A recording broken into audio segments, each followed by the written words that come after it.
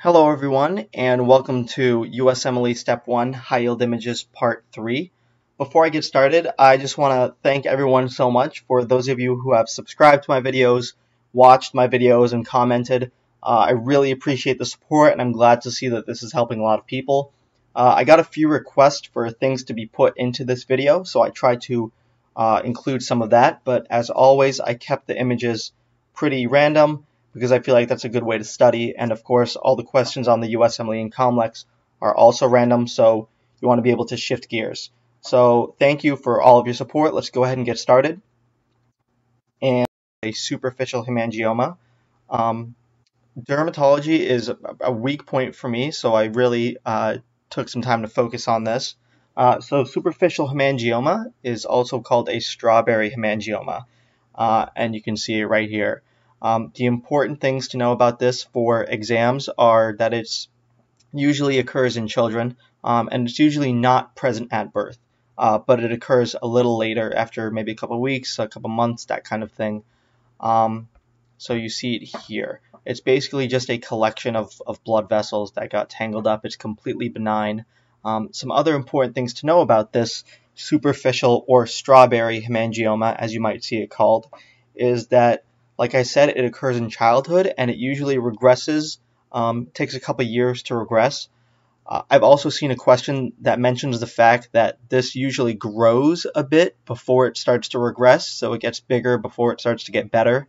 That's one way to remember that. So it's not just going to shrink automatically, it'll grow a bit, and then it will regress.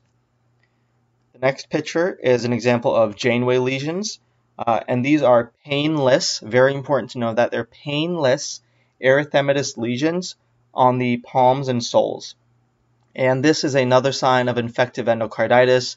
I've showed several pictures of physical findings with infective endocarditis now, so clearly it's an important thing to know, and there's a lot of different pictures that they can test you on to suggest that that's the disease the patient has. This next image is an example of Struvite crystals. These are kidney stones, nephrolithiasis. Another word for these, I believe, is ammonium magnesium phosphate crystals. So if you see that, don't get tripped up. It's the same thing. And they're described as having a coffin lid shape, which you can see pretty well here. This looks pretty similar to a coffin lid. Some important things to know about this are these Struvite crystals, or these Struvite kidney stones, are caused by urease positive bugs, so bugs that contain urease. The most important one being Proteus mirabilis. That's one of the big ones. And these are a cause of staghorn calculi, which maybe I'll include a picture of that in a future video. Staghorn calculi are really big kidney stones that essentially take up the entire shape of the renal pelvis.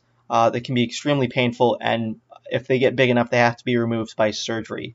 So if you see something like this, coffin lid shaped, you want to think about Struvite crystals, Proteus mirabilis, and staghorn calculi. This next image is an example of Orphan Annie eye nuclei, and you can see them right here. This is seen in a condition called papillary thyroid carcinoma, which we've actually talked about before. I talked about it in my first video, I believe. Do you remember another histological finding that you can see with papillary thyroid carcinoma? That's going to be Samoma bodies. Samoma bodies. Remember, the P in Samoma stands for papillary thyroid carcinoma. So the reason that they're called Orphan Annie eye nuclei is because they have this area of central clearing. I never knew this, so I googled it before. Here's a picture. I guess this is from some show or comic or something, and I guess this is Orphan Annie.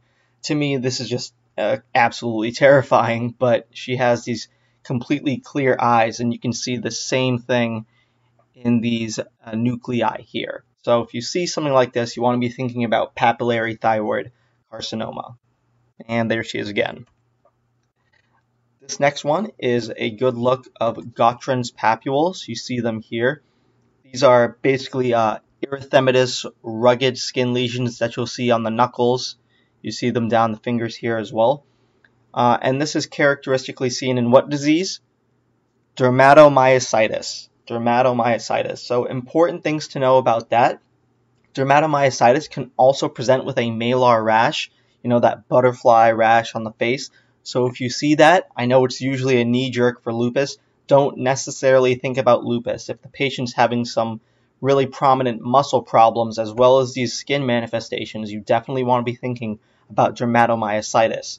A couple other important points about dermatomyositis. Some associated antibodies include anti-Jo1, anti-SRP, and anti-MI2. So those are 3 important antibodies associated with dermatomyositis. The last thing is that this condition, dermatomyositis, has a strong association with lung, colon, and ovarian cancers. So if you see a patient that has something maybe suggestive of that, and they also have these kinds of skin manifestations, you want to be thinking about dermatomyositis. Very important. This next image is Call-Exner bodies, and these are a sign of granulosa cell tumor of the ovary. These, I've seen them come up oftentimes on a lot of different questions, so they're definitely very important to know. The reason that they're called this is they have a kind of pseudo rosette pattern here, and it looks like a primordial follicle. So it can be really hard to identify these when you have a giant histological slide of cells, but if you see something like this, you want to be thinking about a type of rosette. You know, if it's a female patient, kind of narrow it down, get your way to Call-Exner bodies, and get your way to granulosa cell tumor of the ovary. This next one is super important. You'll probably see this on step 1, step 2, even beyond. This is a histology slide of Whipple's disease. So super important, like I said, very high yield. And what you're looking at here is these enlarged foamy macrophages, which contain the causative organism, which is what? It's Erythema Whipple. That's the organism that causes Whipple's disease. And you will see these foamy macrophages in the lamina propria of the small intestine. Very important to know that. So if you see a slide like this, you want to be thinking about the small intestine. You see these foamy macrophages here, you want to be thinking about Whipple's disease. Very important to know that and to know basically everything about this disease, because examinations love to test this. This next one is a little tough, but I thought it was really important to include. This is an example of a discoid rash. You can see it here. It's erythematous, a little erythematous, and it's also scaly. And this can be seen in lupus. It's a certain subtype of lupus, if I'm recalling correctly, but it can be seen in lupus. So if you see something like this, don't get thrown off. I know a lot of people like to look for the malar rash, the butterfly rash on the face, and if you see something like this, maybe you're thinking more of cancer or something like that, but you still want to keep lupus on the differential, especially if they're having other systemic symptoms. Just because it's not a malar rash does not mean that it still can't be lupus. You have something like this and it can be lupus. So don't get tripped up by that. This next one is an X-ray showing small bowel obstruction. And you can see it pretty clearly here that there's multiple air fluid levels right here, and it forms a kind of step ladder appearance. So big step going to smaller steps. You see something like this in a patient complaining of abdominal pain, they don't like to eat or something like that. You definitely want to be thinking about a small bowel obstruction. This next one is an example of retinal detachment. I'm pretty sure this is a computer generated image, but I still wanted to use it because I thought it, got the point across pretty clearly. So on fundoscopic exam, if you see something like this, you want to be thinking retinal detachment. It presents as a kind of crinkling of the retinal tissue, which you can see up here. If you see any type of crinkling like this or some type of folding over that you can see here on the retina, you want to be thinking about retinal detachment. Another thing that you can see, which you can't really see from this, is changes in vessel directions. So if you see a vessel that normally goes straight, that all of a sudden starts to curve backwards or whirl around itself, you also want to be thinking about retinal detachment. This next one, the arrow's pointing to it there. This is an example of Croup, and what the arrow is pointing to is that steeple sign that you'll see on chest X-ray. You kind of see that triangular point there that looks like the steeple of a church, and that's usually a giveaway for Croup. Really important to know, another name for Croup is called acute laryngotracheobronchitis. Do not get confused. If you see that big term on the exam, acute laryngotracheobronchitis, don't get confused. It's the same thing as croup. What's another common thing that they'll put in the vignette for croup is that seal bark kind of cough that a kid has, and that'll also point you to croup. Also important to know that croup is caused by para-influenza viruses, so keep that in mind as well. This next one is an example of ash leaf spots. These are hypopigmented macules that are seen in tuberous sclerosis. I know that, this might kind of look like a couple other things. Someone might look at this and think that it's tinea versicolor, but again, you want to get some information from the question stem if they have other symptoms. Tinea versicolor is usually pretty mild and they just have this skin condition. But if it's a genetic component or if the patient has a lot of other systemic conditions going on, you want to be thinking about ash leaf spots and tuberous sclerosis. This next one is an image of Zenker's diverticulum. So this is basically an outpouching that occurs in the pharynx, and it's seen on a barium swallow. So in the vignette, the patient will come in. It's usually like a middle-aged man. They come in. They feel like they've had something stuck in their throat. They don't want to eat very much. They have really bad breath because there's food in this diverticulum here, and it's starting to rot, so they have really bad breath. And you want to be thinking about Zenker's diverticulum, especially if you see something like this. Important to note that it is a false diverticulum. What's a good example of a true diverticulum? It's going to be Meckel's diverticulum, which I believe I've shown a picture of in the past. So it's a false diverticulum. And also important to note that Zenker's diverticulum is caused by a cricopharyngeal motor dysfunction. I'll say that again. Zenker's diverticulum is caused by a cricopharyngeal motor dysfunction, which allows this herniation, this outpouching, to occur. This next one, a lot of people probably already know it just by looking at it. This is an example of monosodium urate crystals, and this is seen in gout. A lot of people might see this and just automatically think gout, but you need to know the name of the crystals as well. It's monosodium urate crystals. Important to know that they are negatively birefringent and they are needle-shaped, as opposed to pseudogout. And what's the appearance there?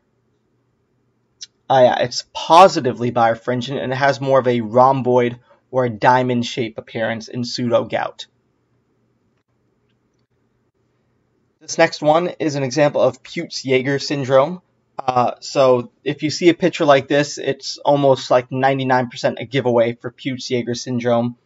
This is a disease of the GI tract where you'll have numerous hemartomas that are occurring, as well as hyperpigmented areas that you can see on the mouth, the lips, as you see here, the hands, and the genitalia. So if you see anything like this, almost a dead giveaway, you want to be thinking immediately about Peutz-Jeghers syndrome. This next one is an example of a heliotrope rash. So it's just a nice rash that you get around the orbital area here. And this is an example of what disease? Dermatomyositis. This is going to be dermatomyositis. What's another example of a good dermatologic finding in dermatomyositis that I showed? That's going to be Gottron's papules. Gottron's papules. So when you're thinking dermatomyositis, Gottron's papules, heliotrope rash, also remember that there can be that malar butterfly rash with dermatomyositis. This one, the arrow's pointing to it there. This is a chest CT that's showing a saddle embolus. So you can see it. It's this darker area right here. And this saddle embolus is, it gets caught in the pulmonary trunk, in the big division of the pulmonary trunk. So you can see it's a pretty big embolus here that's getting caught. And to my understanding, this can cause death pretty quickly. So if this gets caught, obviously you're not getting any blood to the lungs. You're not going to get any blood to the rest of the body. So this can kill you pretty quickly. You'll usually see this in older patients. If you hear a vignette of a younger patient that, was running out on a field or something and they suddenly die, what do you want to be thinking about? Hypertrophic cardiomyopathy. That's the important thing. Young athlete that was playing a game, they suddenly collapsed and they died. Hypertrophic cardiomyopathy. Something like this, older adult, saddle embolus. This is an example of a string sign, which you would see on barium study, and this is associated with Crohn's disease. You see it right here, this nice string. When you swallow the barium, it's not able to get all the way through here. A lot of other associations with Crohn's disease. I'm pretty sure there's a nice big chart comparing Crohn's disease and ulcerative colitis in first aid, so definitely take a look at that, and you should be good to go with that. This is the last picture, and this is an example of Osler nodes. These are painful raised red lesions on the pads of the fingers, as you can see here, and the toes. And this is a sign, once again, of infective endocarditis. So there's probably been 5+ pictures now that I've shown of infective endocarditis. The important thing to note here is these Osler nodes are painful, whereas the Janeway lesions, which are also on the hands and might trip you up, are painless. So you'll have to get that from the question stem. If it's painless, it's going to be a Janeway lesion. If it's painful, it's going to be an Osler node, and both are signs of infective endocarditis. I think in pathoma, they mentioned that Osler, ouch, Osler, that's what you want to be thinking about. And again, it's a sign of infective endocarditis. So that's going to be the end of this video. Once again, thank you everyone for all of your support, all of your suggestions. Please feel free to keep asking me for suggestions for future videos, that kind of thing. I hope to make another one in the future. Thank you so much, and good luck studying.